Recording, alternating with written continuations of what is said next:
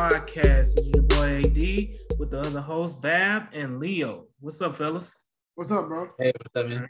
And we're here to talk about the 2022 schedule release. The Houston Texans schedule release came out on Thursday. And, we're about to break it down, give our predictions and, see what we come up with, as far as the record going into the season. And we're also going to talk about a few other things, but, let's go ahead and knock this schedule out. So first things first, we'll kind of, go through it and disagree or agree, however, but we'll come to a consensus on, what we predict as a group. So the first things first, the first game of the season is September 11th versus the Indianapolis Colts, the home opener. Yeah. What are you guys' thoughts on that? Good. Oh man, a tough game. I mean, it'll be. I'm gonna just say straight up. I think every game we play will be a tough game that I think we probably will be competitive in.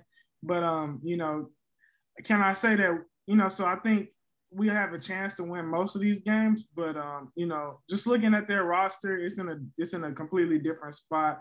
I think it's just a little bit more established and a little bit deeper. And, I want to say this will be a tight game, but this is a game I could see us probably losing by 2 possessions, even if it's at home, Okay.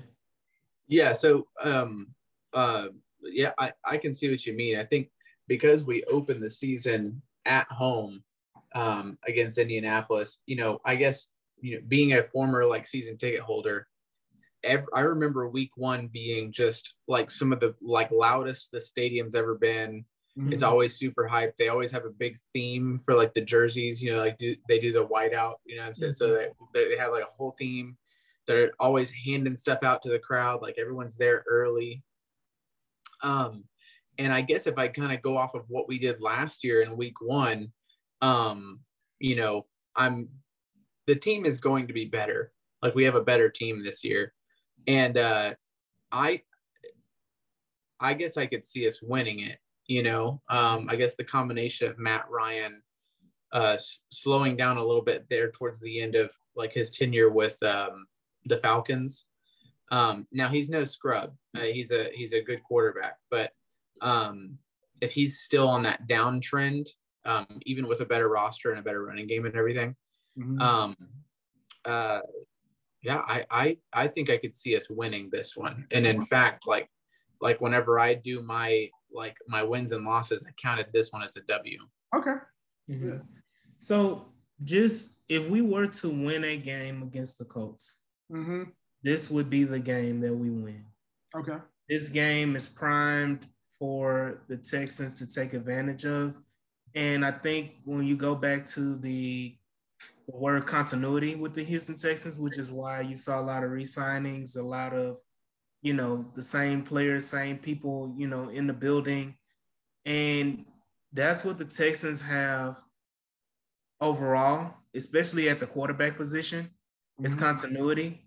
Whereas with the Colts, they're bringing in a new quarterback, they're bringing in new pieces.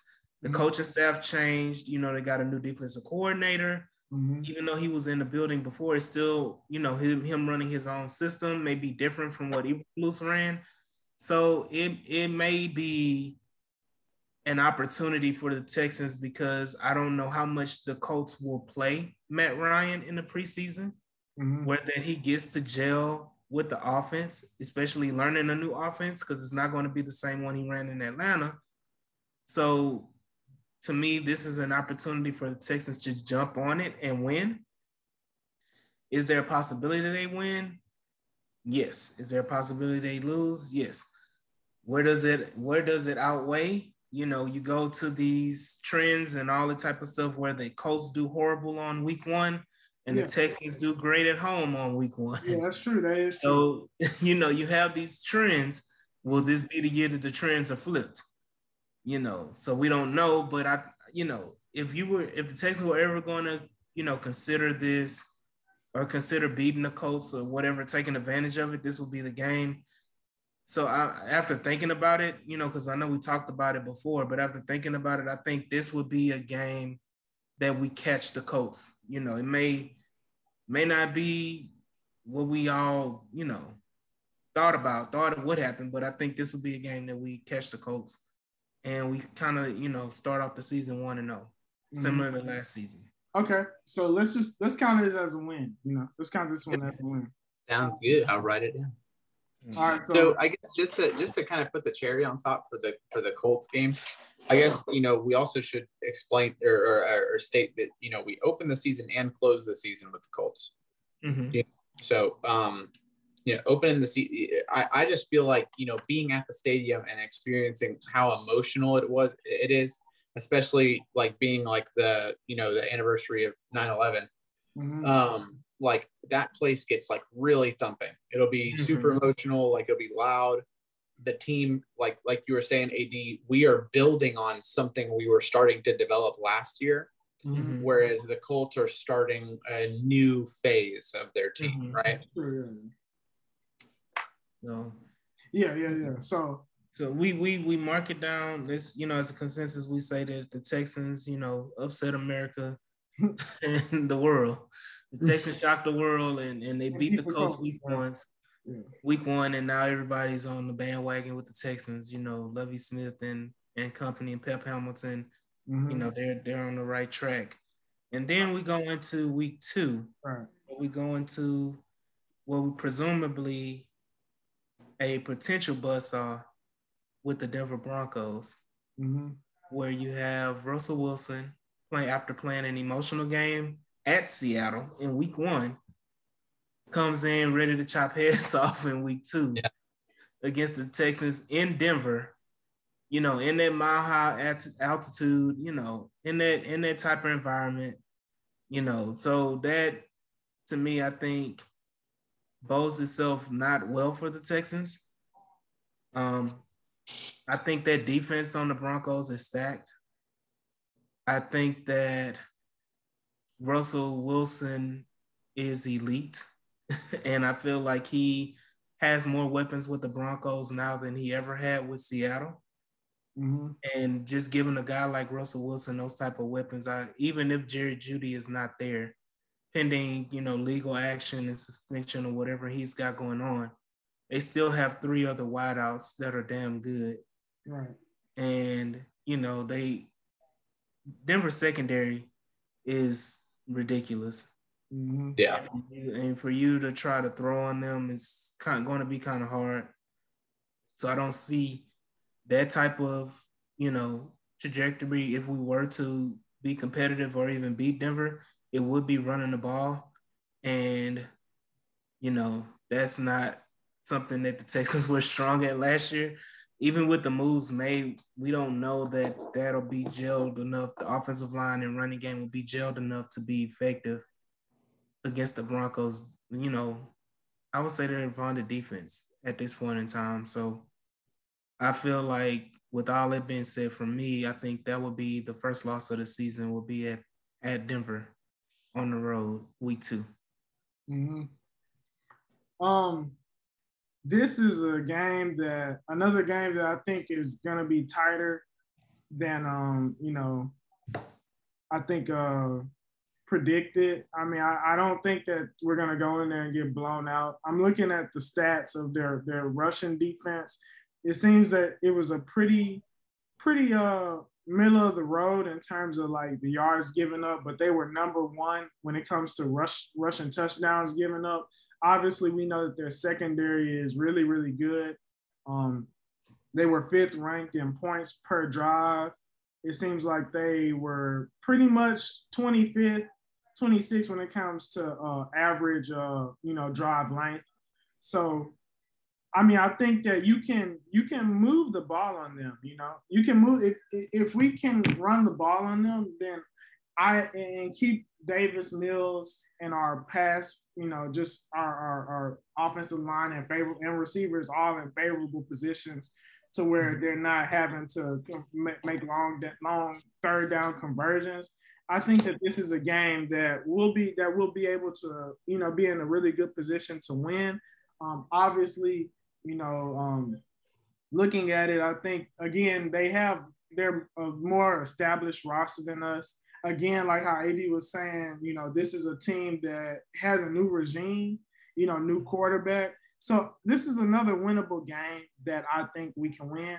I honestly, crazy as it's enough, I've kind of looked at this different from y'all. I saw us losing this game, the first game, and then winning this game, which, but I think, if I'm being realistic, I'm going to say an L, but I think that we have a chance. If we can run the ball and Mills plays how he played at the end of the year, then I think this is a very winnable game, Yeah, so if we start the season off really strong against the Colts and we have a good showing against them, y'all heard that? I just popped the end of my pen right off. Okay. If we have a good showing against the Colts, then when we go up into Denver, I'm kind of banking on Russell Wilson like being that guy still. You know what I'm saying? Mm-hmm. And if he does what Russell Wilson does against us, then is that pretty easy to put a loss on the column. But when you look at the names on defense, they've got a great secondary and they've got some pretty good edge rushers, right? Yeah. As far as the rest of their front seven, it's just like thrown together. You know what I'm saying? Like really, and that's probably one of the main reasons it's relatively easy to run on them. And if that trend continues on week one, I'd be interested to see how they do week one and stopping the run. And if they're getting blown up in the front seven, I could see us really running heavy and Davis Mills just utilizing play action nearly the whole game. But we're counting on stopping Russell Wilson. Yeah. And then, Javonte Williams, right? Yeah. So, come on. It's going to be tough. And Melvin Gordon. They still got Melvin Gordon there too. Yeah. So. Yeah. Yeah. So I think it's an L. They're a better team than Indy. Yeah, and just to go on the deciding factor when it comes to that, the difference, if you want to call both of those games toss-ups, the difference is one is at home, right, and one is in Denver. Right. Yeah. So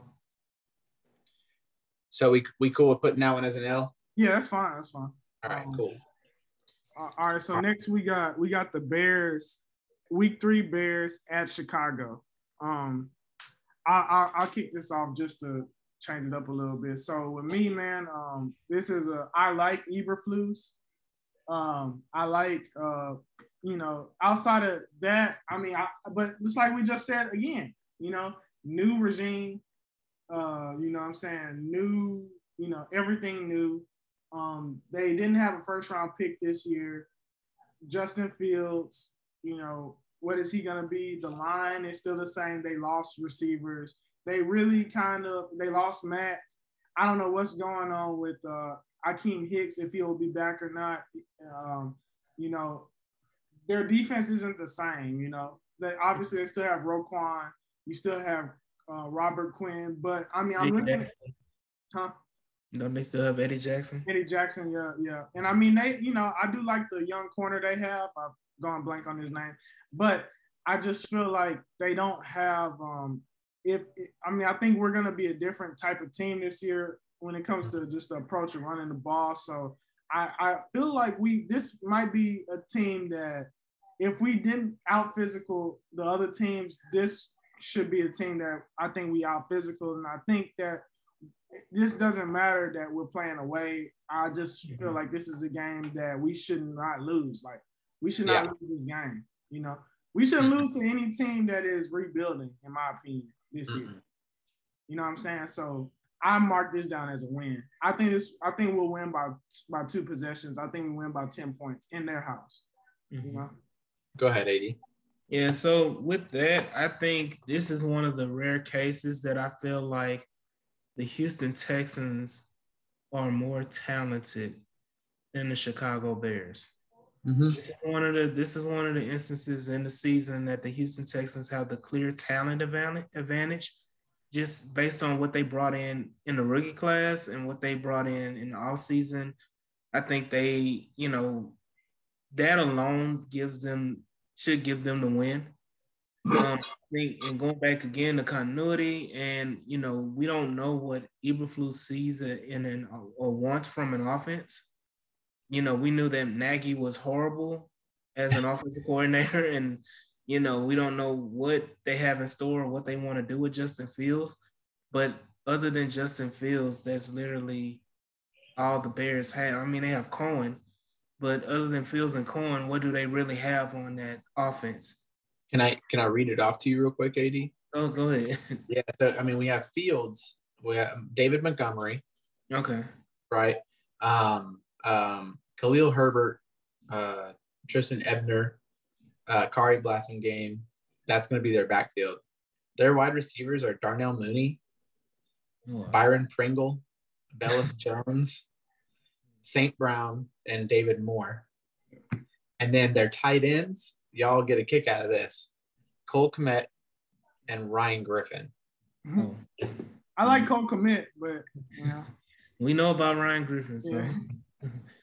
Yeah. So James so Tariq Cohen is not on the team. Where did Tariq Cohen go? I wonder. I forgot.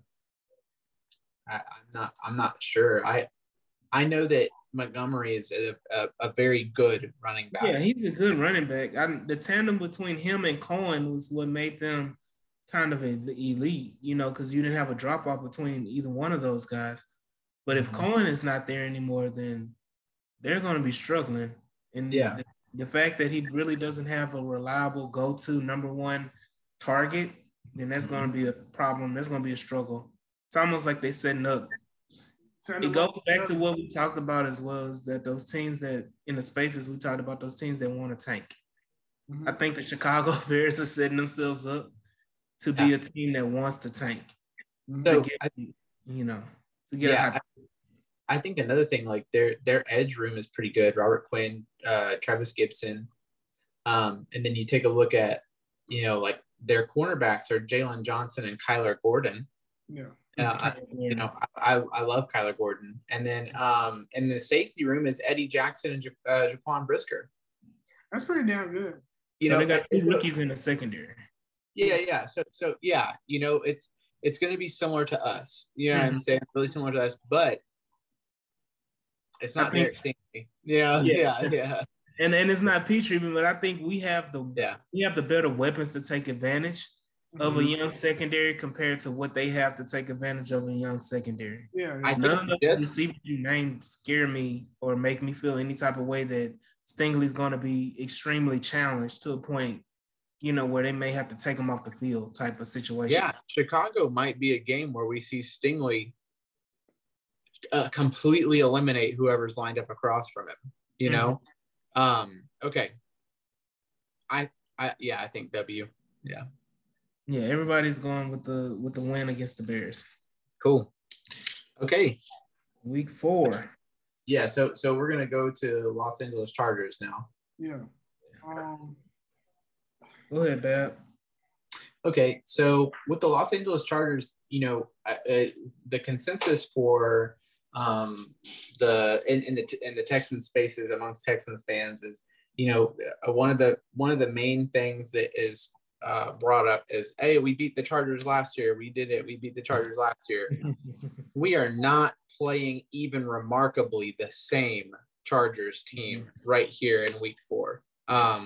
If they're all healthy, this will be one of the worst ass whoopings we will receive all season. Like, he's saying it's Buffalo Bill-esque from last year. I mean, we probably won't be able to move the ball much. It might be the game where we finally get to tell the Texans fans that Titus Howard isn't shit. Because they're just going to send everybody right off of Titus Howard. They're just going to tee it up, goodness. I mean, Kenyon Green's going to have his hands full. You know what I'm saying? It's just going to be a mess. I just think their defense, Derwin James will be healthy. Khalil Mack, you know what I'm saying? Like, Bosa, like,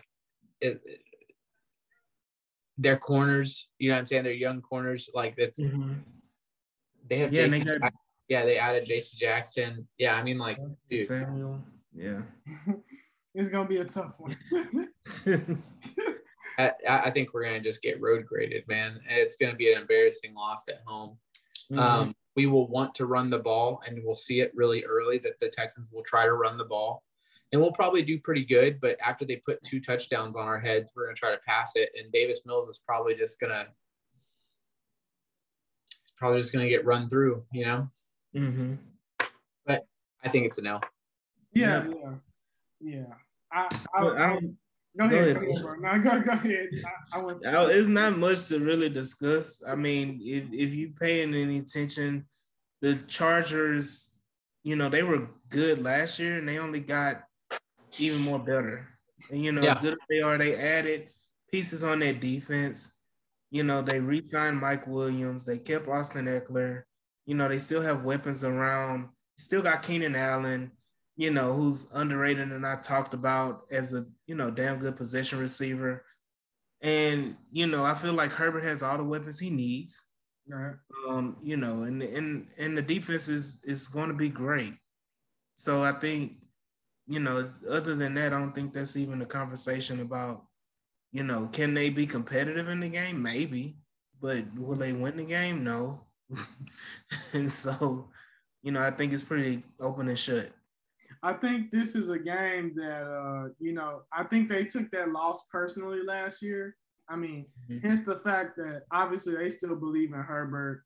They go out and they beef up the defense. They beef up, like they also add a piece to their offensive line in Zion Johnson. They're just an overall better team, and this will be a game like they feel like this was the game that really, kind of ended their season. Obviously they had another late loss, and this game really was the game that Oakland gave the Raiders like a chance to even be in playoff contention. So if there was a game that I think that we might get 40 to 50 points hung on our heads, it would be this one. But again, I'm going to just, be the devil's advocate and say that there's things that I don't like about their team. I think that, as good as Joey Bosa is, I feel like, we should be able to run on them. I think that they weren't really the most physical team, but I do like their DBs, and I think Khalil Mack still has a lot to be in the tank. So like Bab said, I think this is a game that, we will try to run the ball on them. I feel like, fuck it. I'm not even going to go there. I think this is a game that we lose. This is a 3-possession loss. This is a 3-possession loss game. So I'm thinking we lose this game by 17, Yeah. You know. Okay, hey, so let's take one short intermission just real quick.